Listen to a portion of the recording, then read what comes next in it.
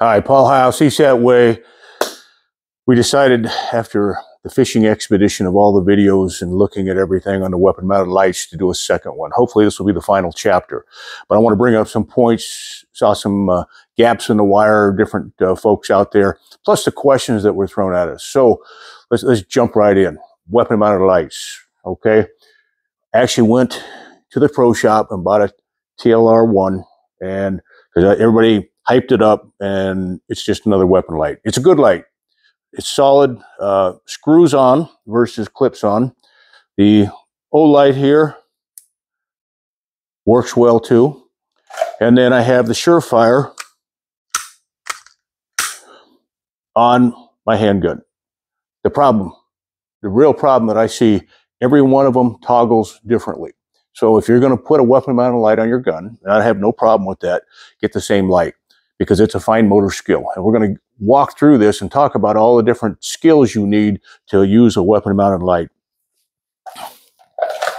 So, all right, justification to point, and then push to fight. You know, your LE, civilian, does it make sense to push? Corey's going to start with a video. I pulled in to the CSAT barracks classroom and did a drive around. The biggest light I have right now is on my truck. It's the headlights. So I come around, I look, I see, and I have to make decisions. I have decision points. So I look for, is the building open, closed, lit, are my security lights, and then human form. So I'm looking, I see, and I have to make a decision. Do I hold, push, or retreat, fall back? And that, again, is a civilian versus law enforcement. Do I make contact? Again, I look at the doors, the entrance points on those doors. Are they open, closed? And again, I want to make decisions. Do I need to push? Okay. So we look at all that. Headlights help me do that. And then my handheld lights. Again, I don't, if I have students in, I probably don't want to point a weapon-mounted light at students to figure out who they are, what they're doing, or maybe they're doing CrossFit this early in the morning. I don't know. So we have to figure out what to use, when to use it. Now, the different shooting positions, and we go into all these here in our low light classes. So handheld lights, we have a left-hand barricade, we have a right-hand barricade. So pretty easy. Now, the weapon is out, here searching, or over here. Those are the two positions we use, right-hand barricade. Now, the weapon out, we have justification to pull the weapon out. Another, we can search this way or search this way with the weapon in a holster. It could be concealed carrier or, as law enforcement, an open carry. So there's two more positions. Now, let's go into, Coy will splash up the Acorn video. If you're not going to use your handheld, then you can put two hands on your weapon. So I'm over here, I decide to shoot. I'm sparkling, I see a problem. I'm going to go ahead, drop this, come up with light and gun, and then what I have to do is figure out, am I going to activate this light on my draw stroke and push out? That's a fine motor skill. So these are things you need to think about and practice. And it can work on this side as well. So I drop the light, I come back to gun, and then do I work the light or not, or just engage the threat? So when we start talking here, we have 6 different positions that you can work for those of you folks that practice. Now, we're going to add in some things here. We're going to add in room pies, because we pie rooms, not all small rooms. I watched some of the videos out there. We're going to do 11-yard shots minimum inside from hallways into rooms. And we've got to look at some things. We're going to talk about the floor, the umbrella, T-intersections, distance and overhead. Somebody made a comment, bringing the light over my head like this. Well, the reason we do that is because we do 60-yard shots at night. And that it was the best way to see your iron sights. Now we throw another variable in the mix, which is red dot sights. Are you shooting with your red dots at night, or just irons, or both? Again, you need to think about that. All right, we're going to start putting you into some scenarios, and I want you to see what I see. And then I want you to see what you look like from downrange as well. Hold on, I'll be right back with you. All right, we're outside the classroom door. Everything's dark. We got a little ambient light. Sun's coming up through the skylights. But the room is dark to my eye. I cannot see human form right now. So I'm using a handheld light. So what I'll do, it's the Phoenix PD35. I can articulate all the weapons and the props on that person on the wall, our meth head, and then I can move to this human form here. I can see what looks like a handgun or partial handgun in his right hand.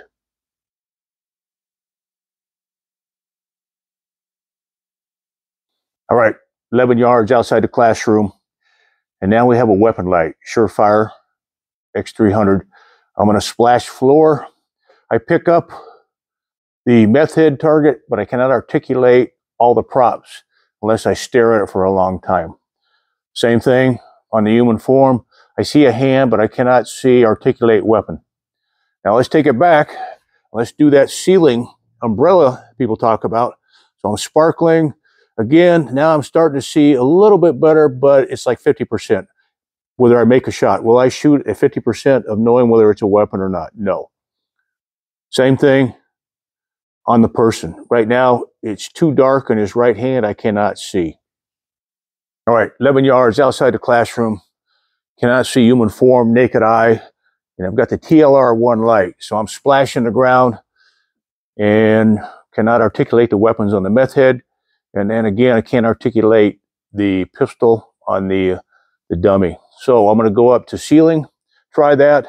All right, a little bit better on the weapons on the meth head, still on the human being with the Glock 43X. I cannot articulate it. It's a weapon. For 100% articulation, I have to point the weapon light at A, the meth head, or B, the human type dummy there. All right, I move to 7 to 8 yards, and what we're going to do is a floor splash. And I have to walk up the light on the floor to actually see the weapons on the meth head target, or walk it up to see what I think is a weapon, but I'm not sure. Then again, I can go ceiling, sparkle. That gives me a little bit more illumination, but again, have to be in there at 7 to 8 yards. On the person, the dummy, again, I cannot see and articulate it's a weapon. I want to move even closer. So when I get to, I want to say this is about 5 yards. All right, good illumination there on the ceiling. Not bad on the dummy, but what happens is I can't articulate. It's really the back of a gun right now. If I go to floor, again, good splash on the meth head, better on the handheld, but to actually get a good articulation, weapon has to be pointed. All right, so what we did now is we put a camera downrange, and what we're going to do is I want you to see from either stool position or the low ready, which law enforcement uses, or the umbrella position, what you look like. So we're on. There is Sewell. There is a low ready. There is high ready right there. So again, return fire, center mass. Think about it. All right, now what we have is handheld, and again, different angles and off center line of your body.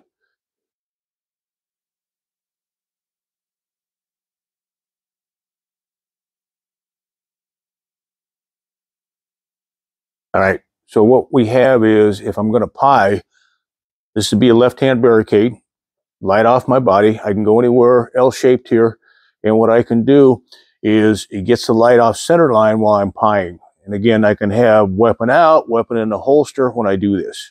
So what I'm doing is using this right here is hard cover for my body, or a soft cover, whichever you want to call it. And this seems to help, again, protect you a little bit more than being out with a full light. And what does a full light mean? If I'm doing gun light, full light, or here, again, it gives you a good center mass. I'm exposing a little bit more of my body. Just something to think about. All right, let's do a wrap up on our weapon mounted lights too. First point, the Streamlight TLR1, great light. The only negative, and it's not really a negative, it does not fit in this holster. So it'll fit, but I've got to just ram it in. So The light folks don't talk to the holster folks a lot of times. So that's the only issue I have. It might go on a rifle right now. Next, anytime you do low light, you should be doing it in the daytime. Practice it dry, practice it live. So we do our low light classes in the winter, and what happens is we take you all your daytime tactics with a flashlight in the day. I mean, pie in rooms, T intersections, outside contact, the fire maneuver drills. And then what we do is we take you at night, same modules. So we practice daytime, nighttime. You need to do the same thing. Had a police officer come to one of our low light courses, been on nights for like 3 years, never shot at night. So that's unacceptable, especially in the LEO community.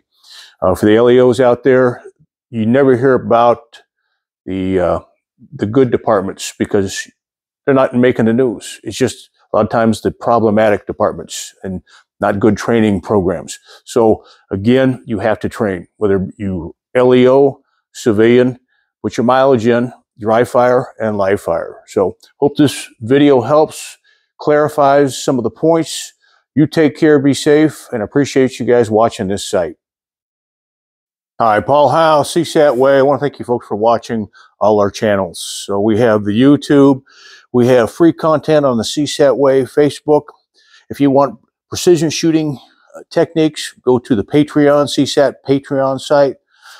For training, we have dedicated, we have private training, we have regularly scheduled classes. So you just let us know what you're interested in and we can help you out. We look forward to seeing you folks on the range. You take care, be safe.